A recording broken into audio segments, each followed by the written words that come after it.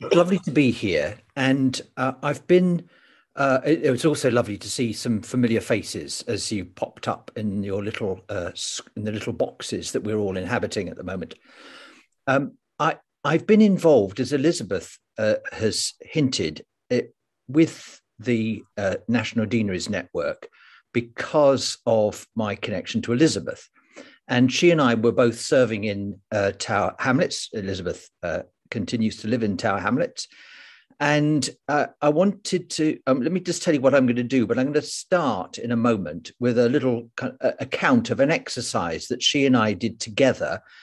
We've just worked it out. It was in 2004 in the Deanery of Tower Hamlets. So what I'm planning to do through the course of the evening, and you can push me in different ways if you want to push me in different ways. But I thought I'd just outline where I think we are at the moment by casting us back to where Elizabeth and I were in 2004, and then to reflect on some particular issues that seem to have emerged in various ways over the last several months. So talking about the vision and strategy process, about the various things that have flowed from that, just touch on the Save the Parish movement, the GS 2222, and the context we're in. And the question I want to ask and to invite you to reflect on as I talk about that is, what's going on? What's underneath the sort of reaction and engagement and concerns that we have in relation to the issues there? And then I'm going to say a bit about, and the plan is that I stop at 8 o'clock and then we have breakout groups. So this will either be before the breakout groups or after. Say a bit about where we are present in my view, and my view is both local in terms of Suffolk, but it's also national in terms of my role as chair of Ministry Council, and I'm on every other committee you could possibly imagine for my sins. So I do get to see some of the conversations and experience some of the conversations that are going on in different parts of the church, the national bodies. And I wanted then to give, just to end, an illustration, again from Suffolk, of how we're engaging with the challenges that we're facing, which are sort of attempting to delineate what we think the future might look like, and to do that with reference, amongst other things, but with reference to deaneries. Because I think one of the things we're seeing through the processes that various dioceses are going through is that the deaneries are, as it were, the right size for some of the sorts of discussions and decisions that need to be taken. So that's where I wanted to end up. So that gives you a little outline. So let me start with the story.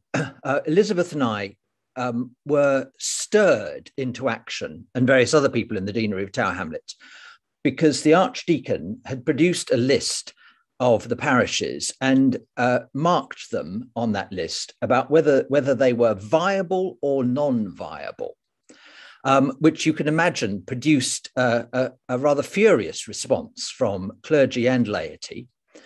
And we decided that what we would rather do is to take this into our own hands, rather than simply let the Archdeacon decide which ones we're going to close on the basis of non-viability, and look at the question of vitality. Were we vital or not vital?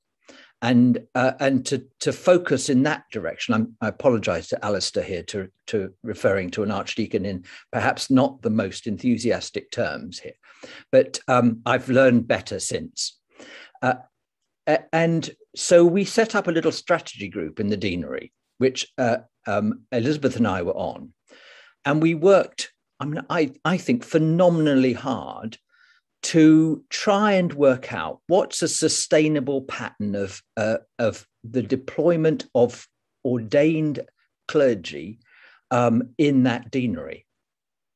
As an exercise we did, We made various recommendations, which included closing one parish, merging into another. We attempted to close another one, but we discovered the Archdeacon had designs on it for something else. The bishop wanted to close another one, but we stopped him doing that. And through that, there was one of the things that happened in the process was that financially, the whole exercise turned around. And rather than, we started as the most dependent deanery in the whole of the Diocese of London, and we ended up getting close to supporting ourselves. So that was a good experience for us. But the interesting thing, when just reflecting with Elizabeth, was that at no point did it occur to us to look at the deployment of lay ministers. We were only focused on clergy. And in fact, I don't think we looked at the deployment of self-supporting clergy. I think we looked at stipendiary clergy. So fast forwarding to last year here in Suffolk, I, again with a group of people, went through an exercise to see what the deployment of ministry looks like and could look like in the diocese. And as we did that exercise, yes, we were looking at the deployment of ordained ministers, self-supporting and stipendiary, but we were also looking at readers, licensed lay ministers, licensed evangelists, licensed pioneer ministers, family and children's workers, youth workers, and so forth. And recognizing that the range of ministries which serve, enable, build up the body and all of us in our Christian life and witness, that range of ministries has expanded extraordinarily in just the last 20 years. Now, I'm sure you've got very similar experiences, but I think just for me as a starting point, I wanted to highlight the fact that we are now, when we use the word ministry, and there are all sorts of other complications that we have about using the word ministry, because we all are called to ministry by virtue of baptism. So we're using here in a specific way in relation to particular roles and activities that are on behalf of and for the sake of the mission of the church. And when we use that word now, we use it in a much broader sense than we used it even 20 years ago.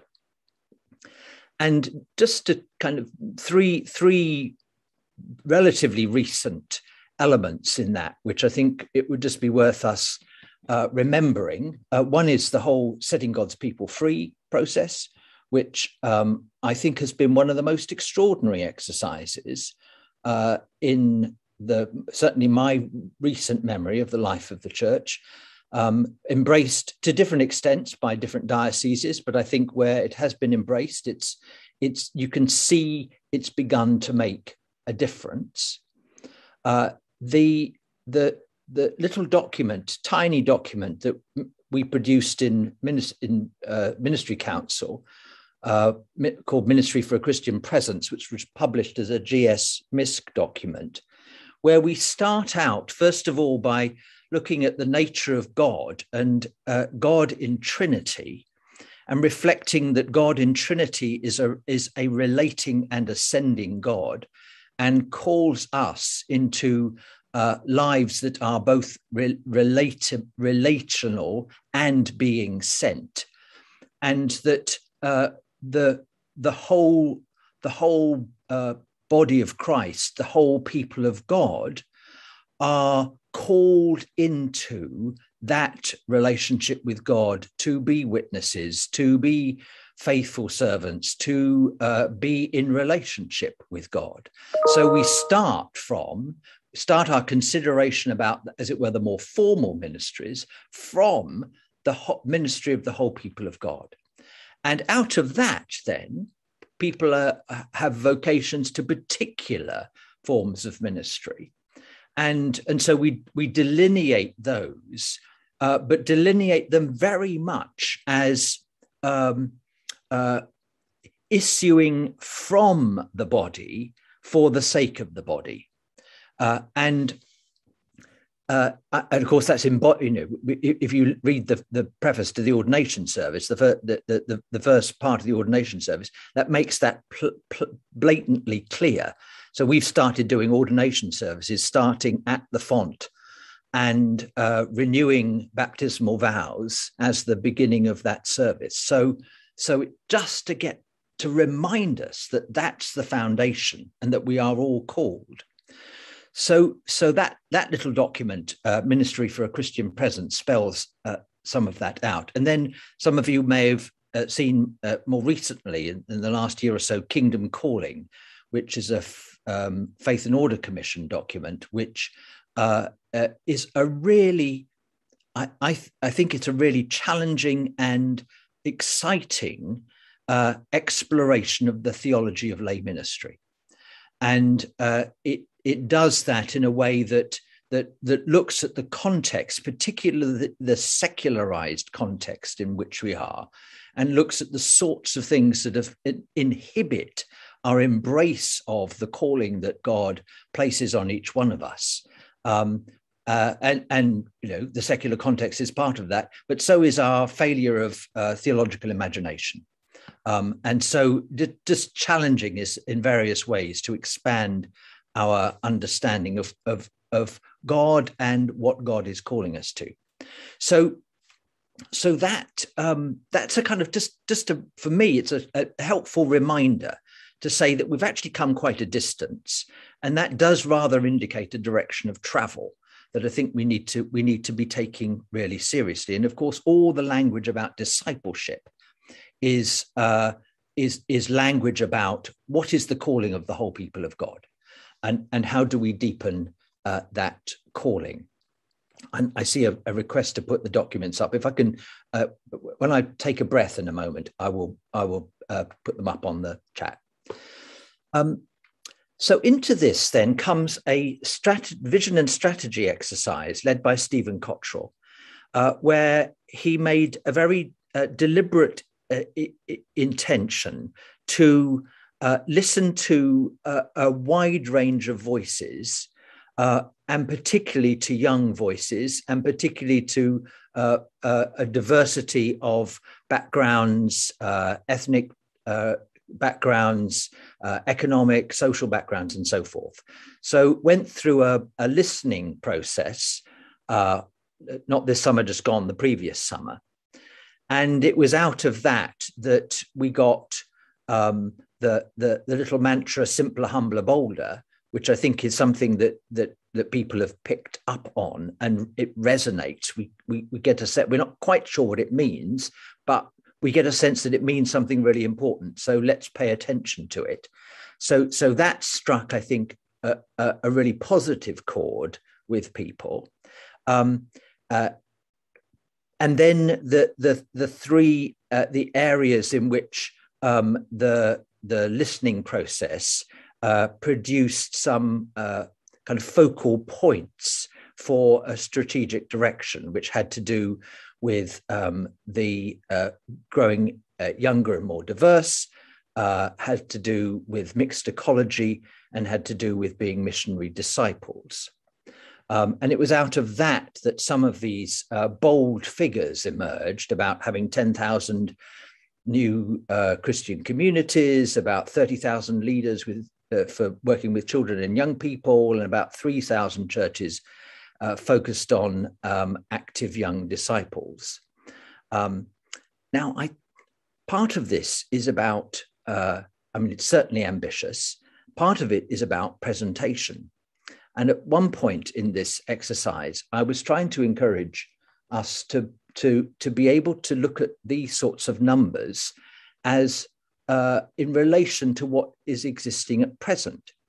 Because one of the things, a previous goal that the church gave itself was, which I think we believe was as it were, we were inspired to give ourselves, was the goal to increase the number of ordinands by 50%.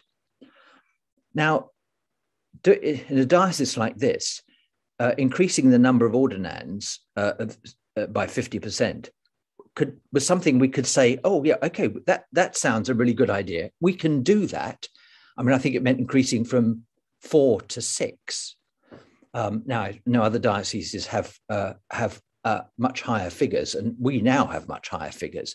But it was an achievable aspiration.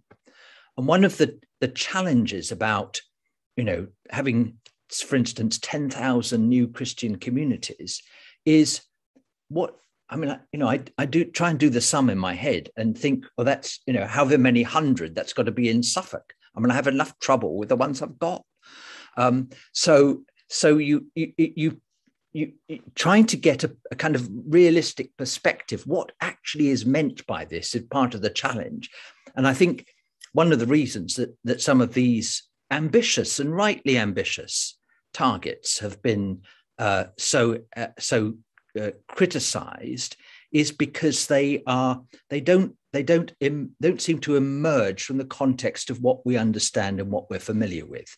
And so I think it's part of what's been going on. Now, of course, that whole thing was then compounded by the emergence of the so-called Myriad project, John McGinley's comments about people like me being a limiting factor. Then we've had the emergence of the Save the Parish movement, which has then latched on to, as I said, to the Green Paper, a discussion and consultation paper, which was endorsed for discussion by General Synod in July on the revision of the mission and pastoral measure. So all of that's been going on. We sometimes forget that we have been in the most appalling pandemic as well. And that, so part of my question when I ask us, what is it that, what's been really going on is there's a sort of febrile atmosphere, and this is not just in the church, it's in all sorts of quarters, that seems to have emerged from our kind of feeling we're coming out a little bit of this current situation, but not being so sure about how well we're coming out of it. So a real sense of anxiety, a huge sense of exhaustion, a profound sense of loss and grief. And so all of that is going on as well. And, in terms of the life of the church, I listen to John Spence remind me at virtually every meeting I'm at, where he's also there, that the dioceses collectively have an accumulated deficit of £140 million over the last 3 years, which is his basis of his argument that we've got to do things radically different because we haven't got a sustainable model at the moment. So that's the kind of context, and that it's out of that I want to ask that question: what is going on? But let me carry on a little bit and say a few things about what is actually happening at the moment at the national level that I'm familiar with in terms of the life of the church in relation to ministry. I think one of the things where I would say there is the Save the Parish movement and the vision and strategy are both talking about the same thing, is where they're talking about the vital importance of local ministry. In one form or another, local ministry is crucial to the thriving, the development, the sustaining of the life of the church in whatever form it is.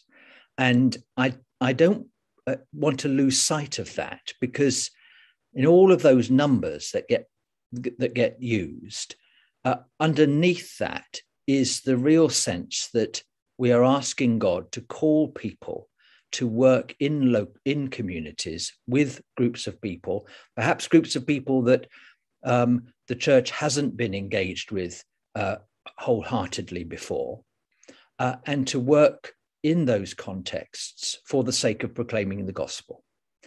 And so there is that sort of common ground there that I think I find helpful to use as the basis for exploration.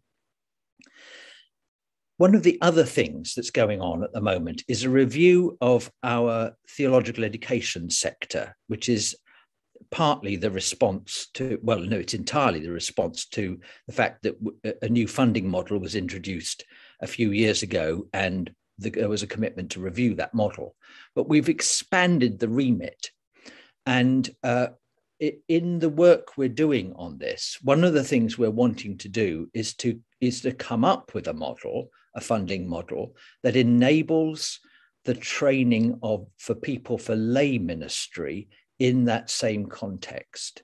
One of the difficulties we've had at the moment is that what the ordained and the lay, those called to those ministries, particularly licensed lay ministries, are not, the resources available to the ordained are not available to those training for lay ministry necessarily. Now that varies from place to place, but we want to try and build a more consistent picture and a greater level of accessibility to that.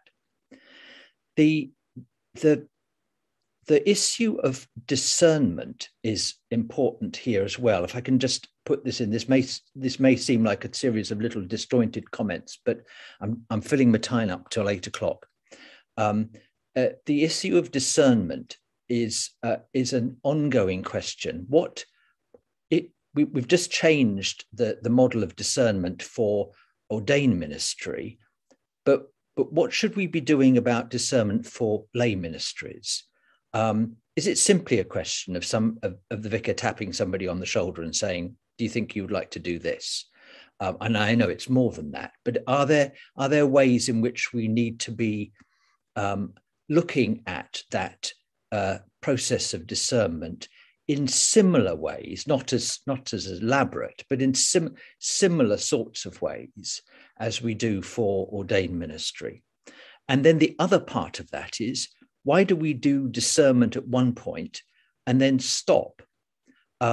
Actually, all of us, in whatever vocation we're called to, that vocation will take different shifts and turns and directions. And we need to be paying attention to what God is calling us to at different stages in our lives. And can we find a way to support people in that process of discernment? So that's another range of questions that we're looking at in the context of ministry division. Let me just finish, and then it will be time for breakout groups. Some characteristics, and Elizabeth reminded me of this, that when we were doing the exercise in Tower Hamlets, one of the things we were trying to do was to enable parishes to be much more collaborative together, working together. And she has just said to me that she's still trying to achieve that. One of the words that has emerged in the discourse about ministry, lay and ordained, in the Church of England has been this word collaboration. And the sense that this is not about the vicar telling everybody what to do. This is a mutual relationship between people called to a range of ministries, lay and ordained, working together for a common purpose. And one of the things we see, for instance, and I'll say a bit more about this after the break, but one of the things that we see here in Suffolk, and many of you will be very familiar with this, is that in large rural multi-parish benefices, you need a team of people who are actually going to draw on one another for support, for wisdom, for guidance, Some have one set of skills, others have another set of skills. So how do we actually see ourselves as a body where each body has a valued part to play in that? So collaboration is an important dimension of this. I mentioned at the very beginning the word relational and deriving that from the nature of the Trinity. And we also see that ministry is in so many ways about relationships. One of the things that this is another whole exercise that I've been involved in, listening to dioceses, clergy, laity, people from a whole range of different contexts, talking about what they value or don't value from the national church provision. And in the course of that, one of the things that really surprised me was clergy in particular were over and again saying what they really value is having a relationship with their archdeacon and their bishop, that they wanted to feel that they were known, supported, cared for, and encouraged, and that relationship through which they experienced that was vital. So that relationality operates in a number of different directions in the course of the life and the flourishing of the church. The other word, and I don't like the word, I wish it's missional. It's in my vocabulary, that's not a real word. I'd say missionary, perhaps, but you know what I mean, because we use it all the time. We are in such a different context than we were. Even now, I was ordained 43 years ago. When I started, the sorts of challenges that we face today simply weren't there. Challenges of people not having a clue or any interest whatsoever in the nature of the gospel. And so we have to recognize that we are needing to operate differently. And of course, most of us do recognize that. But it is a bigger shift than we probably acknowledge most of the time. And the last word, the last word I'll refer to here is the word which I think is key to so much here. And again, it's a word that we can speak about profoundly in terms of our relationship with God, but then we struggle to speak about in terms of our relationship with one another. And that's the word trust. And as I look about me in all sorts of dimensions of the life of the church, the thing that I think probably we all stumble over in many different ways, whether this is relationship within a parish, between parishes, between the bishop and the clergy, between this group and that group, between bishops and each other. The issue of trust is absolutely fundamental. And one of the questions I have is why when trust is at the heart of what it means to be Christian, because our trust in God and our trust in the saving work of Jesus, why is our trust of one another so hard? So I'm going to stop there and just invite you to, in your groups, which will be for 10 minutes, to reflect on that kind of bigger question about what is going on with all of these forces, febrile responses, almost polarization. What's going on there? And can we kind of look beyond that? And perhaps you might want to reflect for a moment on the question of trust as well.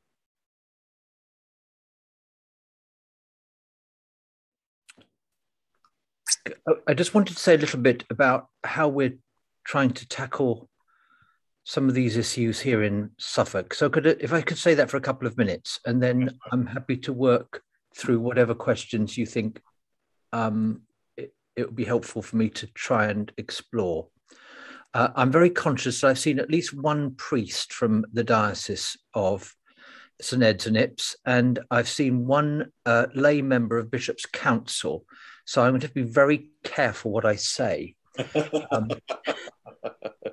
so we went through an exercise, and I've just referred to this. Went through an exercise a couple of years ago, and then other elements of it during the pandemic, to explore a bit more deeply about what the ministry was that the communities of Suffolk required, and to ask that question as hard and as challenging as we could, and to ask it in a variety of contexts. And it was out of that there emerged a very clear and strong view that we simply couldn't afford to cut the number of stipendiary posts if we believed God was calling us to do all the things and engage in the communities in all the ways that we believe we're called to. And in a peculiar way, we're just talking about this in the break, in a peculiar way, that's been borne out in the pandemic, because what we've seen is clergy and laity working together, responding to a whole host of needs in their communities. And the clergy and laity are collaborating together on that, and often it's laity who are taking the initiative and going off and embarking on new forms of provision of food or pastoral care or whatever it is. But the clergy have been the kind of, the ring holders in that process. So we're committed to retaining our stipendiary numbers. We recognize that they may not be necessarily located in the right places at the moment, and then there could be some sort of shuffling around a bit. There's some unevenness in distribution, although what evenness looks like, I'm not quite sure, in a largely rural diocese. I'm also very conscious that we ask particularly our rural clergy, although in some cases our town clergy, to do unbelievably huge jobs. So how do we make that manageable? Now, Gavin Oldham, I knew Gavin was going to ask this question, because it's a question he always asks me. But Gavin's question, it gets to part of that, which is, what are the ways in which we can try and find mechanisms to relieve the burdens of administration and so forth, and do things in different ways, or in perhaps the same way rather than a variety of different ways, to try and remove that burden. And just I'm just saying this to answer Gavin's question and to explain why I'm not talking about this at great length. We've got a project going at the moment, which Adrian Harris, who used to run the digital office at Church House, is running, listening to and determining what sort of areas we could usefully support parishes and dioceses in by providing shared services of one sort or another. So a typical example would be what would happen if we actually had a common bookkeeping package that everybody used the same package, for example. So there are that exercise is going on, and that will be reporting in the next few months. So Gavin, if you can bear waiting a bit longer, I'll give you a fuller answer later. But we've been looking at how do we make these roles sustainable, and this goes back to the comment I made very early on about the importance of the local. And certainly in rural communities, having somebody in your village who is identified as the minister, or the person who is the church person, who is a point of reference, who it keeps an eye on the neighbourhood and so forth. That, using the language which we've heard before in this evening of focal minister, although I don't like the term focal because it makes feel that the minister is the focus, which isn't, of course, the case. So we say local minister here. but building up patterns of local ministry, ordained and lay, to ensure that each community, as best as possible, each community has someone there who is the representative, the holder of the presence of the church with the rest of the congregation, with others, but being that person, and them being a part of a team which is led by the stipendiary priest, who may have 10 villages to look after, but can't be in 10 places. So that's the sort of approach we've taken here. It partly goes back to also to Elizabeth's comment about collaboration. So that's collaboration within teams, but then looking at how we collaborate within deaneries so that we break down some of these barriers and build up some trust between parishes and benefices across deaneries, and then to take that a step further in terms of relationship with clergy and laity across the diocese. So it's a long project, but that's the sort of direction of travel, with a really clear sense of being that active Christian presence in every community, seeking different ways in which that gets expressed, but committed to somehow being a vehicle for the proclamation of the gospel in each place. The one of the key pieces, or two things I'll say further about this. First of all, we haven't got a blanket plan for the whole diocese, and I think that's quite key, because places vary. I mean, rural in one part of Suffolk is very different from rural in another part of Suffolk, and one market town isn't like another market town. So we really do have to work out, what do these patterns look like locally? And we, with some sort of basic principles, working principles, but then to have those conversations to see what works best. And then so I see the question about how laity enabled. We've had not in a kind of public way, but for the last few years in the diocese, there's been quite a sort of intention on the part of the bishops and the archdeacons to be permission giving to clergy as well as to laity.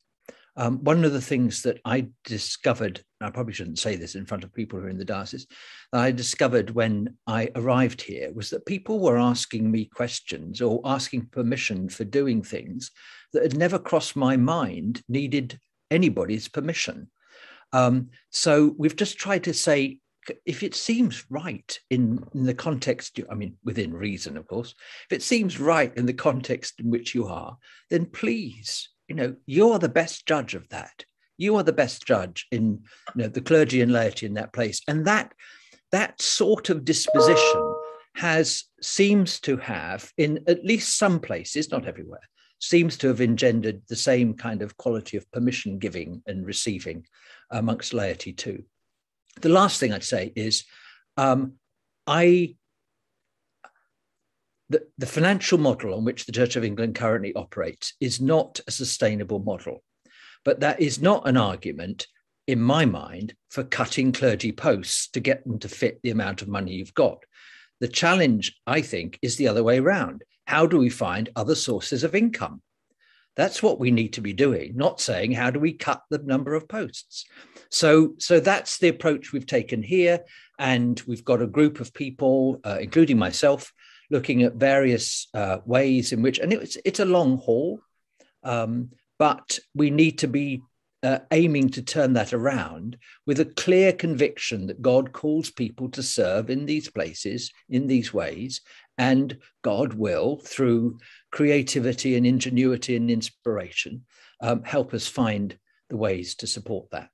And it's not pie in the sky. I think it's part of our exercise of trust. So let me stop, and perhaps Martin will point me to the questions I need to answer. That's kind, Bishop. Thank you. Before I ask you the question, can I just point to the fact that the Bishop Martin's links are kindly in the chat room, so that's very helpful for us to pick up on those. So if you want to look to chat room, those links are there. I wonder if I could come to Anne Foreman And you put a very interesting question there about 825 about what's going on. Anne, if you want to, you're unmuted. Do you want to ask that question yourself, Bishop Martin? Thank you. Well, there wasn't a question at the end of it, but the question really is about how to counter that fear. It was brought home to me by the recent elections we've got going on. And it was clear that people from one part of the church are worried, are fearful of losing their sacramental worship. People from another part of the church are fearful that their attention to biblical teaching and learning is being jeopardized. And it seems to me, I'm not standing for synod again, but having stood a long time ago, that we've become much more tribal. And I think that it's fear and tribalism that is not helping trust. So how would you counter it? Thank you, Anne. I think this is a really basic question, isn't it? It's an absolutely fundamental question. And I'll give a brief answer, but it deserves a much longer answer. So my brief response is that there are short-term issues, and there are very long-term issues about where has trust gone. My short-term response is, I think so long as we've got decision-making processes that present issues as either or, we are going to increase this sense of polarization, tribalism, whatever you want to call it. What I hope we can somehow do is to find ways to have the conversations where, first of all, we listen to each other and listen to the real concerns we have, discover what the foundation of one person's particular perspective is, and let them discover what our particular perspective is. And if we believe God has called us together to be the church together, to seek in prayer and faith and trust the common ground which holds us together. And I do think we need to find, this is a kind of a rather more ambitious thought, that we need to find a different way of making decisions that is a much more inclusive approach than the one where you always get a sense that the decision's being made in a different room from the one that you're in. So how do we break that down? I referred earlier to the fact that I seem to be on every committee that you could possibly be on at the moment. In terms of the national church operation, I still don't know where the decisions are made. There is this sort of opacity, which I don't think is about deviousness at all. I think it's just that somehow we've not managed to shake free to enable ourselves to come together trustingly and actually listen to one another, and give ourselves the space to listen to one another. I think one of the really good things, those of us who took part in the shared conversations, remember a few years ago, some of us took part in that. And there was actually space there to listen. And I think some model of that enables us to listen to one another might then discover, as I was trying to say about the save of the parish or the vision of the church, everybody's concerned about the provision of local ministry. Okay, so let's have a conversation around the provision of local ministry. Thank you, Bishop. Thank you. That's helpful. Judy with us. Do you want to come and ask your question about the laity and give them permission? Judy with us. Thank you. I think the Bishop's already answered the question, really, because he picked up on it while he was speaking, right, about enabling people and to be permission giving. So I think, thank you. Okay, thank you for that. That's great. Caroline Jones, you had a question about the viability or what's non-viable and what's viable. Do you want to pick up on that? Yes. Well, I just think I think it adds to the fear of parishes if they feel that they aren't viable, whatever that, and I'd just be interested, to say what defines a viable parish, really. I think there's more and more. It's never been, in my experience, that parishes have been threatened that unless you pay your share, you will be joined up or you won't get a priest. And this is coming in more and more, into the situation where I am. And I find this sad because I think those clergy who are there aren't going to leave, because it's generally on the understanding that it will be somehow, when the present person leaves, that you'll be reorganised. And it's also a bit of a threat to the other parish clergy in their deanery. Yeah, I mean, I think that's why the work that Elizabeth and I did 20 years ago, where we said, let's look at vitality rather than viability. And how do you encourage vitality? I think one of the things I would love us to do is to say, what would it mean to put resources in to really revitalizing parishes? And then you can have the conversation where a parish itself might, a congregation may say, actually, we'll be much better off if we merged with, the congregation down the road, which was partly actually one of the exercises that Elizabeth and I were involved in. The congregation, not everybody, but the congregation of the parish we proposed should close and merge with the neighbouring one, which was about, 500 yards down the road. They absolutely were up for that. So it's kind of listening, having those conversations and listening to people and being supportive, and not, as you say, wielding some threat that's tied into the payment of the share. And we've got into an odd situation, and I'm guilty of it here as well, an odd situation with the share where we don't see it as contributing to the good of the whole. We see it as paying for your bit of it. And I don't quite know how we get ourselves out of that, but we have become a bit in a situation of you get what you pay for, rather than you pay in order that the church across the diocese can flourish. So that would be my response at the moment. Thank you. That's very helpful. Rosemary Waters, I wonder if you've got a good question in there. Can I invite you to talk to Bishop Martin? Yes, I was just wondering how you would advise urban areas where, to be absolutely honest, there isn't a sense of community because so many people are moving in and out all the time. So that the church is a gathered community, but that isn't helping us to reach people outside the church. And if we go outside the church, which our parish does, and are a presence there, the folk that we are engaging with simply don't have the resources to contribute to the parish share. So this is it's a good mission thing, but it's not going to help us raise money. Yeah, and that's where I would hope we could get to a point where we could separate out vitality from viability. And what you're talking about is being vital, isn't it? I mean, it's going out into your neighborhood, recognizing that it's a different experience than it was maybe a generation ago, but going out into the neighborhood, making contact, reaching out in one way or another, and people perhaps even being drawn into your fellowship, but they're not going to be the people who are going to kind of cough up the 5,000 a year that you need from each person to contribute to make up the share. But then that shouldn't be the business that we're in.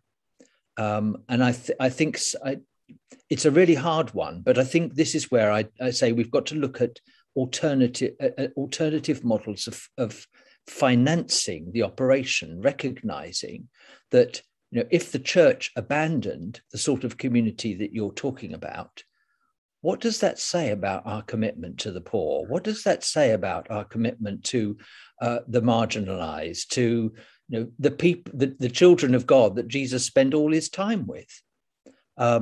If we find ourselves in that situation, then something has gone, I think, just terribly wrong with how we are as a church. Now, I wouldn't report all that to the bishop. Thank you very much indeed. That's kind. Thank you, Rosemary, for that question. Steve Jordan, you've got a few questions coming in there on finances. Is there anything you particularly like to ask Bishop Martin. We're mindful of the time, but would you like to come and join us and ask some questions? Speak now or forever hold your peace. There's a couple of questions in the chat. It's really just to say, to me, this is all about material things and resources. And the only answer is consolidation, basically. I totally hear what you say, but what you're kind of not saying is, well, what that really means is churches coming together, particularly in urban environments where there are hugely overbuilt Victorian churches, too close together, never were full. And unless we, as congregations, accept that we aren't English heritage, we are actually out there with a mission and are willing to get together, because unless you have, I think, 50 to 100 people, the administrative load on your church means you're not going to do very much outside. The vicar's going to be busy. You're not going to get people from the congregation. It's about consolidating resources, and we just don't want to do it. So can I ask you, because my first response to that would be, then how can we go through a discernment process where people together can come to the view that this church perhaps could close, but and we'll go together with that one. Do you see that as a process, or does this have to be some sort of imposed solution? People have to come to the belief that that is a possibility and are open to it. Top down is very difficult and just leads to more resistance. Yeah. It's got to be an acceptance by congregations that they can't do what they should be doing unless they have more resources, and that will only come by getting together with other congregations and growing from that point. Yes, I can see that, but it's a discernment process that everybody has to be part of. Yeah. So here, I give a slightly different answer in the rural communities where, here we've got 479, I think it is 479 or 478 church buildings, and 90% of them are grade 1 or 2 star listed medieval buildings. And they are key buildings in a village, even though they may not attract significant congregations. Although interestingly, rural congregations are often 5% of the population, or you can find 10% of the population of that village on the electoral roll or more. So proportionally, they are significant, but sustaining the buildings is a real challenge.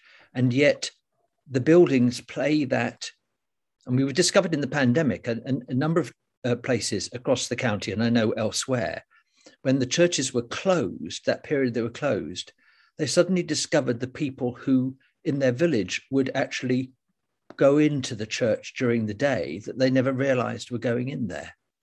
And that has underlined for me the importance of keeping them open and the importance of the building in every place.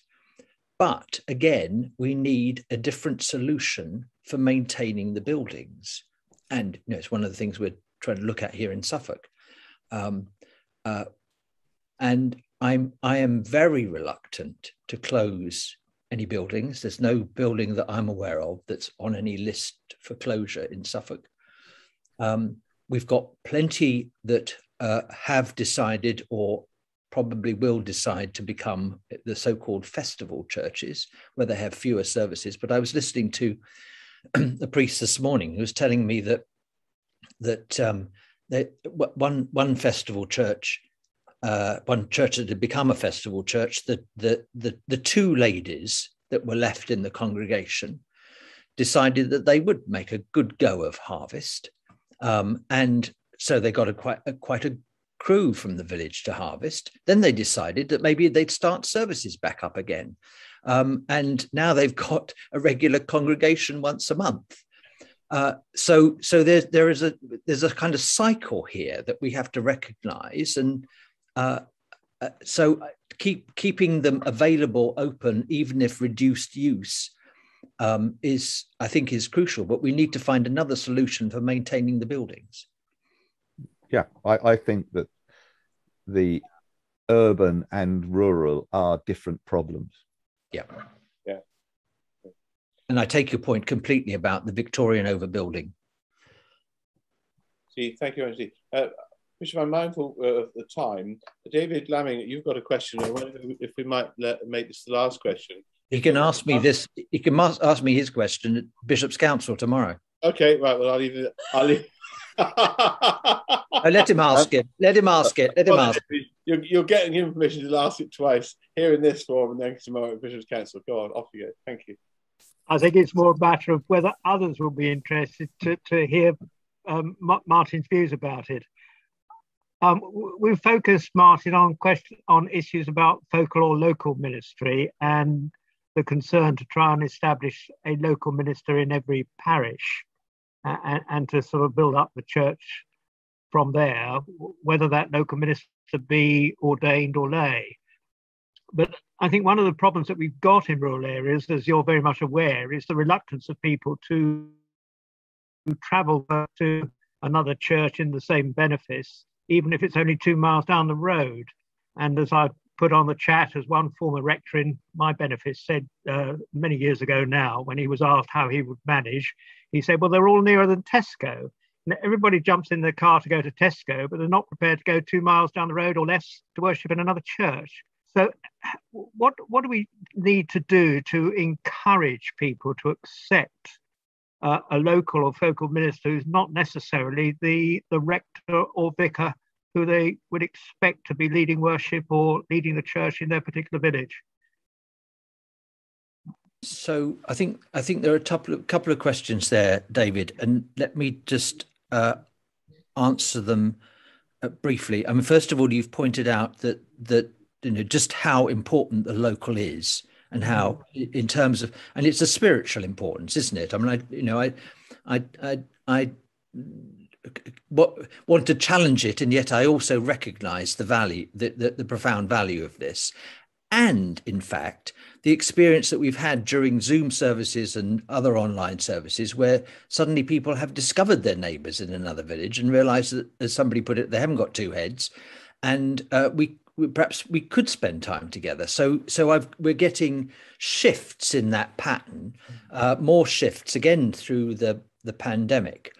I think the question of how a local minister is accepted, it depends in my experience on, if you like, the quality of that, what they provide. If they are there offering pastoral care, if they are there as an active presence, as a Christian witness in that community, then people will come to see that they are the person who they can turn to, that they can accept. And I think, David, I can point you to some deaneries across Suffolk where that process has happened, particularly, and I know this is about ordained, but particularly through our pattern of we've got an internal diocesan ordination pathway. So ordaining local people who are going to serve in their local community. We do the discernment and the training internally. And that has raised up about 50 new priests who are serving their local community. And they are accepted and doing extraordinary things in their village contexts. I can tell you more later, David. Bishop Martin, thank you very much. That's very helpful. David, thank you. Thank you all for all your questions. They will stay in the chat room and we'll record those. And if there's anything else that Bishop Martin wants to pick up on, we can do so. But I'm mindful of the time and try to be prompt and keep us together. So I want to say thank you very much indeed for joining us this evening. But a very special thanks to Bishop Martin for giving up at the evening this evening. We've had a wonderful evening, and the fact that so many questions have come forward, you've initiated lots of thinking. So we're really very, very grateful to you for that. Bishop Martin, would you like to finish us off this evening with close us tonight with a final prayer of blessing? So let us pray. Gracious and loving God, we thank you for the calling that you place on each one of us and the calling of the communities in which we serve. We ask you to bless those places where we seek to live out our Christian faith in whatever way that is that we believe you are calling us to do. And we ask that we trust you for the provision that we need in order to carry out that which you are calling us to. And we ask you that you bless each one of us and those places where we live and serve, in the name of the Father, and of the Son, and of the Holy Spirit. Amen.